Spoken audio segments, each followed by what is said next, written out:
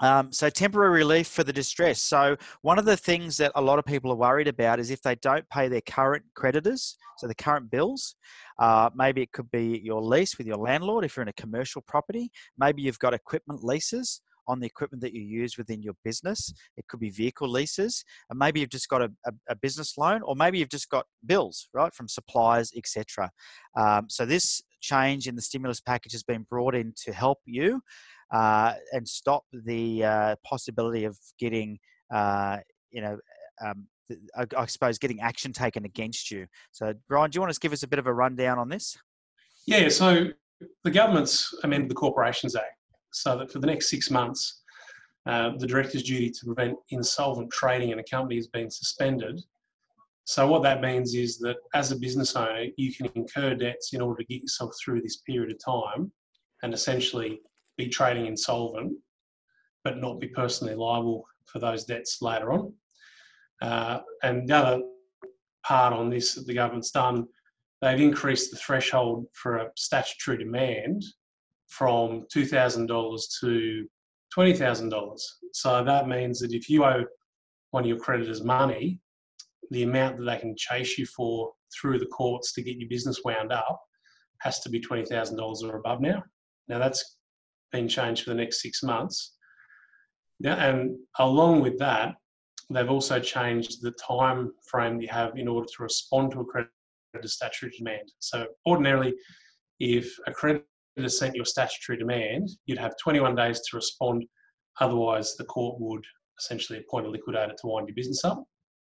Now you've got a period of 6 months in order to respond.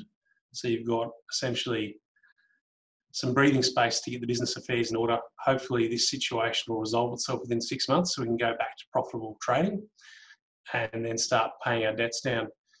Now, it's really important to note with this that this isn't a green light to go crazy and just rack up all sorts of debts in the company and then wind it up and feel that you're not going to have any creditors personally chasing you as a director. There are other provisions in the Corporations Act that where if you're being reckless or you're recklessly incurring debts in the business that the business has no hope of paying back, they can still come after you as a director. All this is that in the ordinary course of the business, we're incurring the ordinary expenses we need to incur for the business to survive. And if that's what we're doing and the business goes under later on, we'll be safe as directors from getting pursued personally by our creditors. Yeah.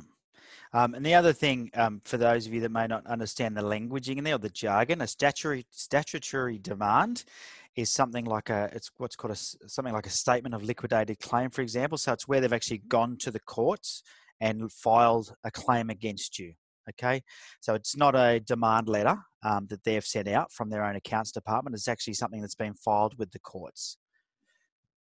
Yeah, that's right. And usually there's a process behind that, and it'll probably take them a couple of months to get to that point anyway.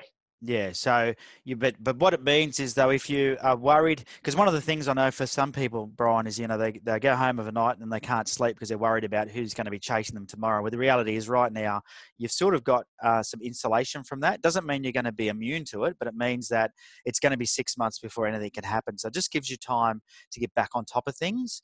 And I guess the government's done that because some people in these, when we get into these scenarios of things like this crisis, can be quite erratic in their behaviour, and we've seen that in the supermarkets.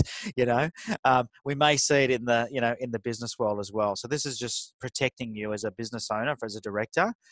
It also means that during this period of time, you can't be considered reckless as a director as trading insolvent as easily. But like Brian said, it's not a green light to go crazy, because you still will be held liable as a director somewhere down the track. That's for sure.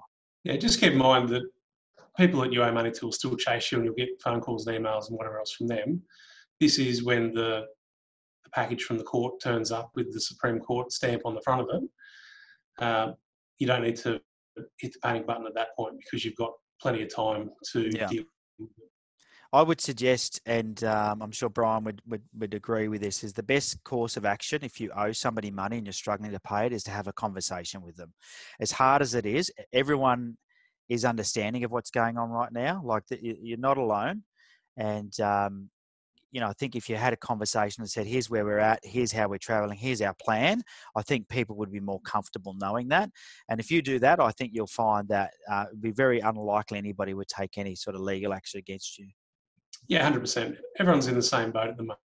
Yeah. So having open, honest conversations, then we should be able to work through it together. Yeah.